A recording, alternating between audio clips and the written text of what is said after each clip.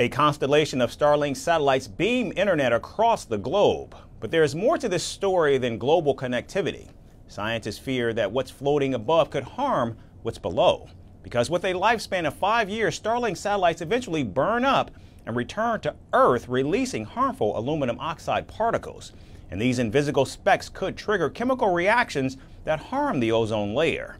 With more than 7,000 Starlink satellites in orbit, the balance between innovation and environmental impact is lost in space. Our next report uncovers the hidden cost of Starlink internet. Elon Musk's Starlink satellites promised internet for everyone. But are they silently damaging the planet? In January 2025, 120 Starlink satellites burnt up in space. The skies shimmered with stunning artificial meteor showers. Now, one could take it to be a cosmic show, right? But maybe not. Because behind the beauty lies an invisible danger. Each re-entry releases aluminium oxide particles. These tiny particles could harm the ozone layer. The ozone protects life on Earth from harmful UV rays. Starlink satellites orbit between 550 to 1,200 kilometers high. Their lifespan is short, which is around 5 years. And Starlink's re-entry speed hits around 27,000 kilometers per hour. This friction creates intense heat. The heat then vaporizes the satellites completely, and aluminium turns into aluminium oxide particles. One Starlink satellite leaves behind 30 kilograms of these particles, and they float in the atmosphere for decades. Now, even though the danger isn't immediate, it's not like it won't happen. In 2023, NASA detected metal particles in Alaska's skies. Aluminium oxide levels increased 8-fold between 2016 and 2022. And in 2022 alone, satellites released 41.7 metric tons of aluminium, which is 30% more than the natural cosmic dust. If launches continue, emissions could hit 360 metric tons annually. That's 646% higher than natural levels. And the worst part? The damage won't appear for decades. And by then, the atmosphere could be packed with particles. At 10%, the current fraction of stratospheric aerosol with metal cores is not large. But over 5,000 satellites have been launched in the past 5 years. Most of them will come back in the next 5, and we need to know how that might further affect stratospheric aerosols.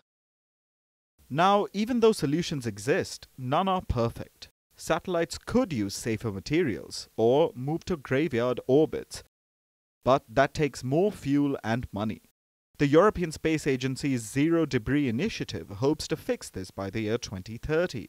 And even though Elon Musk's SpaceX is talking, they are taking no action yet. They're pushing the envelope in multiple ways, not just with the spacewalk. They're also going to a much higher altitude with a more severe radiation environment than we've been to since Apollo. And so there's a question of exactly how the electronics are going to withstand and perform in that environment. So that's that's an additional risk that you don't face when you just stay in low Earth orbit and go up to the ISS. But yeah, the EVA is definitely the spacewalk is definitely the riskiest of all the things that they're doing. Instead, the billionaire is on a shopping spree. SpaceX is planning to invest at least $1.8 billion to build new Starship launch pads and processing facilities on Florida's Space Coast. The head of one of Europe's largest satellite manufacturers, the France-based Thales, has highlighted the risks to governments of relying too heavily on private satellite constellations in an apparent warning. And without naming Starlink, the Thales CEO even went on to describe the risks of relying on outside services for government links. Government actors need reliability, visibility, and stability. When you operate government communications, you don't necessarily want to be dependent on an external person, whoever that is. That is why the vast majority of government infrastructure in Europe is owned or has been purchased. Now, without a doubt, Musk's Starlink satellites are changing the world. But could they also be breaking it? As of February 27th, there are more than 7,000 Starlink satellites in orbit. And with a lifespan of just 5 years, these thousands of satellites are bound to re-enter Earth's atmosphere and burn on the way down. The night sky may glow brighter, but the unseen price might be too high. Is this the dawn of a connected world, or the beginning of space enthusiast Musk's fading legacy? Merci beaucoup. Hi, how are you? Very well, thank you. Thank you for being here. Namaste, Mr. President. Bharat ke logon ko meri namaste. How many people generally follow you in interviews? Typically in a month, we have viewers up to 150 million. That's more than twice the population of France. And in the last 2 years, we had 3 billion viewers. So I say, Laurent, this is your chance to be famous. You're on Firstpost. One word to describe your equation with Prime Minister Modi. Amitié. As India and France work together, are you creating a new era of non-alignment in the technology space? India is a training superpower. 1 million engineers a year, more than all of Europe and the US combined. So we have that partnership. We have a partnership on the environment and the economy. We also have civilian nuclear programs, and that is something we've developed far beyond the France-India relationship. So we want to work together on AI. And then comes China with its DeepSeek, creating models at a fraction of the cost. Did that innovation take you by surprise? Did that breakthrough make you sit up and think, what did the Chinese do and how?